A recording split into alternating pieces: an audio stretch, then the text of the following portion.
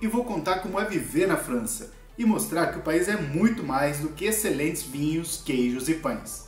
Seja bem-vindo ao Longe do Brasil. Se você chegou por acaso aqui neste vídeo, saiba que ele é a quarta parte de uma série sobre o leste da França.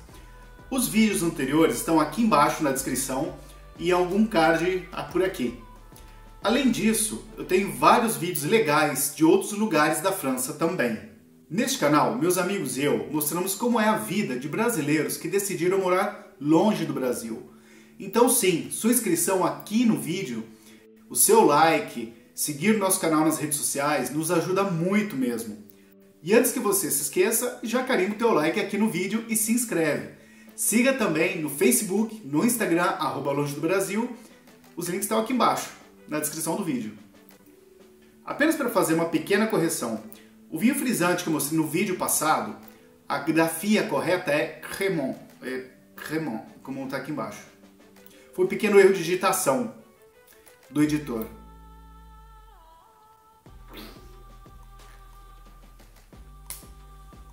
Neste vídeo eu vou mostrar um lugar incrível que foi usado como ideia pelo diretor Hayao Miyazaki na animação O Castelo Ambulante, ou Castelo Andante, conforme a tradução.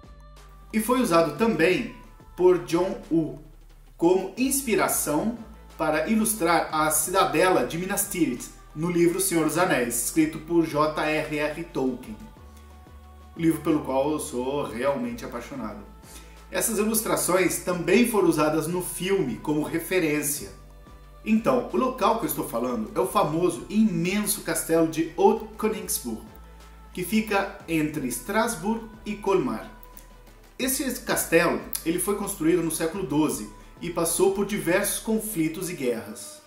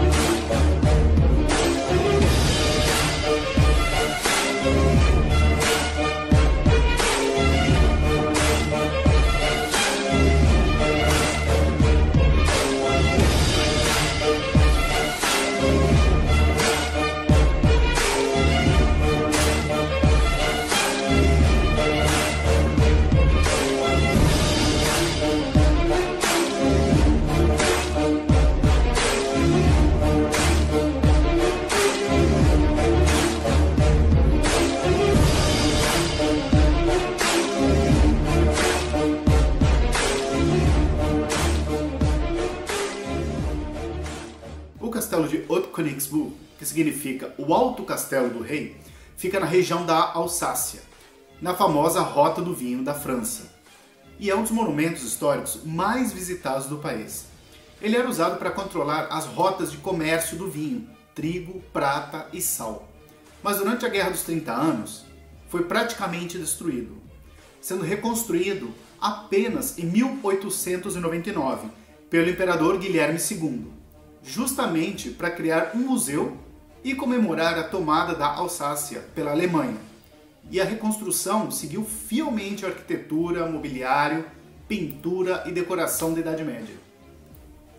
E se você não sabe, esta região da França ela foi alvo de muita disputa territorial.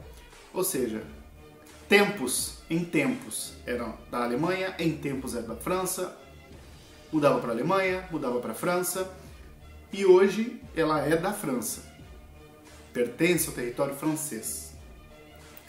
Foi muito difícil conseguir separar estas imagens, pois o lugar é impressionante. Eu queria poder colocar tudo que eu filmei, mas o vídeo ficaria muito longo, então prepara a pipoca e divirta-se.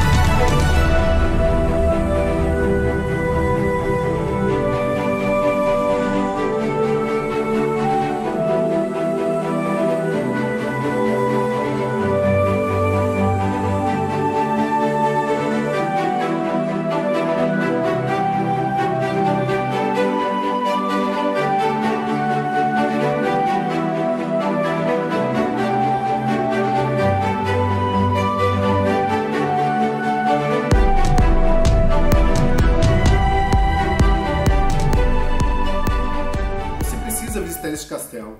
Além de ser imponente por fora, os murais, as pinturas da parte interna são um espetáculo à parte. E para fazer esta visita, eu recomendo que você separe pelo menos umas 3 a 4 horas só para o castelo. E mais umas 2 horas para dar uma volta na região em torno do castelo. E eu vou te dar uma dica. Quer economizar e ter um bom hotel ao visitar a região? Sim, com certeza. Afinal, cada centavo que a gente economiza pode ser usado para outra coisa, não é verdade? Então aproveita o nosso link do Booking para ter os descontos especiais. Mas a minha dica de desconto só vale usando esse link aqui embaixo na descrição do vídeo. Então aproveita. Aproveita que está com bom desconto.